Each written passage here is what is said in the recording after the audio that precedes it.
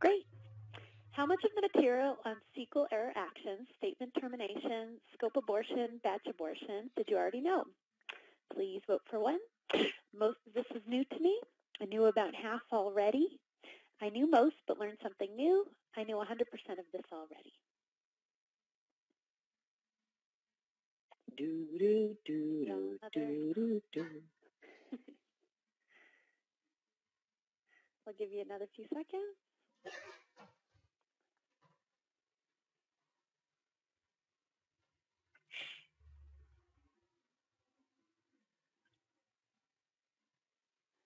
Great. Closing the poll. So it looks like there's a lot of new information for the group, which is great. 49% said most of this was new to me. 22 said I knew about half already. 23, I knew most but learned something new. 6%, I knew 100% of this already.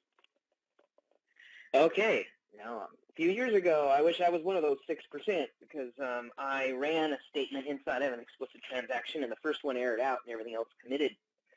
And I insisted it wasn't me. And after an escalation, I learned a lot about SQL error handling. So my goal is you guys can all be a part of that 6% when you're planning on these SQL error messages, and you don't have to have a bad work experience to bring that to life. That's one of the goals of this particular webinar. Let's move on. And what PowerPoint would be complete without a bulleted list, right? I'm not a big fan of bullet lists, but here is something that I don't expect everybody to know all of this until about 30 minutes from now. Then all these bulleted lists should be like, oh, yeah, I got that. So this is what's coming, but let's make it come not in the form of a bulleted list, but actual examples. So we're going to pull up SQL Server, and we'll be working with SQL Server for the majority of this session. Now, dum-dum-dum, here's a little bit of a quiz. Most people get the first 3 right, and most people even get the 4th one correct.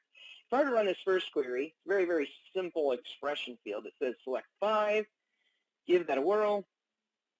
The answer is 5. Slightly harder question is what happens if you do select 5 plus 1?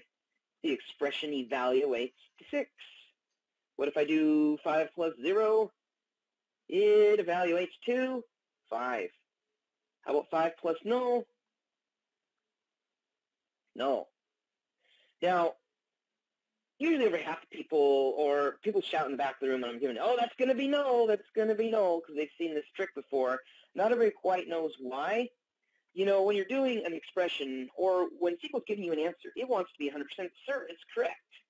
Now, if I wanted to pool my money with Tara, and I got $5, and I asked her how much she has, and she doesn't tell me how much she has, then I don't know the answer.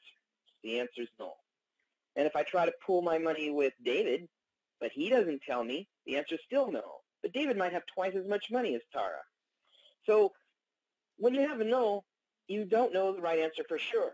And null is actually a fancy way of SQL saying, I don't know for sure. I can't be definitive. So be wary, and this is going to come up later, be wary of any expression that is processing or concatenating nulls. No matter how big everything on the other side of it is, your final answer is going to be null. All right, that was a little bit of prerequisite knowledge. Now, here's something that probably won't surprise you. In the JProco database, which is this fictitious database that I made myself, so I do not have to ask Microsoft if I can use VentureWorks, there's an employee table that has 21 records. Now, if I misspell the table by using employee with 3 E's, then there is no such table, and this gives me a severity level 16 error message, which you can see highlighted right here. This is not an error message I created. I didn't invent invalid object name employee. That was one that was supplied by the system, found an error that I made during compile time. I can raise an error without actually doing anything bad. This first one is going to raise a severity 16 error message with a message that Microsoft didn't put or ship in. This is called what happened. And as I run it, you can see this red ink, which means error, right? Your message is an error. And you can see that the level is 16. If I run it as a severity of 11, it's just as red, it's just as error-y, but you'll notice that it does tell us that the severity level is 11. You could say that's not as bad. 11 to 16 really is in the same family of error messages. Now this raise error of 10 is going to say what happened, but it's not going to say anything else. Look at that. No severity, doesn't say severity 10. Severity 10 is really an informational message. And you see a lot of severity 10s when you're doing day-to-day development activities. For example, most people have seen the message that says, commands completed successfully. That was a severity 10 or lower message. And this is one that you see is shipped with Microsoft. So I just recreated that. An important thing to know is 11 or higher is an error. 10 or lower is not. 10 or lower is just a message. One easy way to tell when you're in the programming environment is it red? It's an error. Black? It's informational. So that kind of extends past our, or at least to our prerequisite knowledge. I wanted everybody to see an error message 11 or higher. And there's two types, the error messages that are built into SQL and the error messages that you can decide are on your own. But let's take it out of the abstract and into another example. Here, we have the database is keeping track of charity grants. And we can see grant number 1 from the 92% team is a $4,750 grant. Grant number 2 is the K-Land Fund Trust at $15,750. And then there's 11 other grants for a total of 11 grants. Now, what if the 92% foundation calls and says, hey, you guys do a good job of managing this. I want to add another $1,000 and bring it to $5,750. Well, we want to accept that. So we want the ability for us to do math against this and add grant amounts.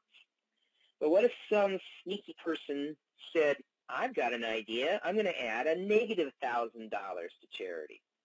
That means you're taking money from charity, which should be frowned upon in society and disallowed in your stored procedure. So this is where a user-defined error message could come in handy, because SQL should have the ability to subtract $1,000 if the business requirements warrant that.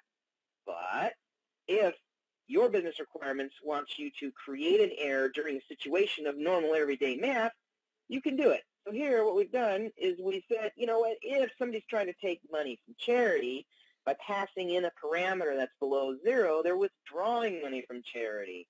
We need to create that as an error, and the error message will be grants must go up in value. It's not the only error that could happen out of passing this, or out of running this stored procedure. If you look, for some reason, our parameters are being fed characters like 003 could be interpreted as 3 as an integer. So if you pass 003 in and you cast it as an integer, it becomes 3. But what if somebody typed THREE?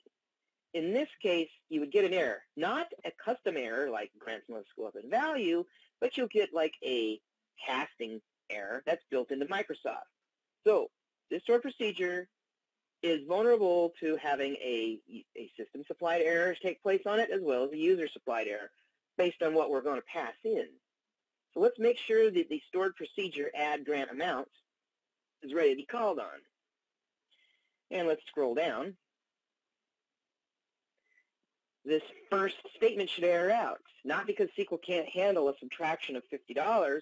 That just violates our business requirements, and we want to stop that. In this case, we're going to stop it with an error.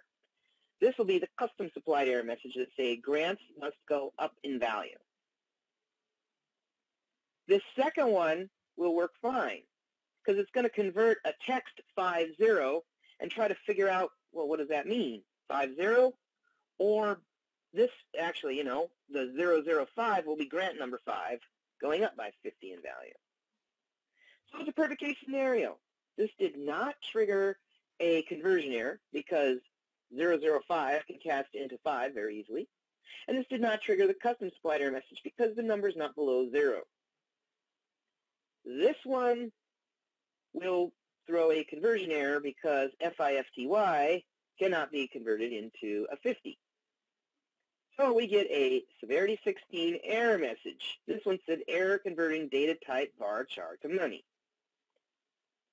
So here's the comments. And by the way, these 2 scripts that have run so far and the 5 others that are coming, Tara and the folks at Embarcadero are going to make all these scripts available to you, as well as the reset scripts so you can have the JProCode database. Now, if you lose those, you can download them free at the Joe's Pro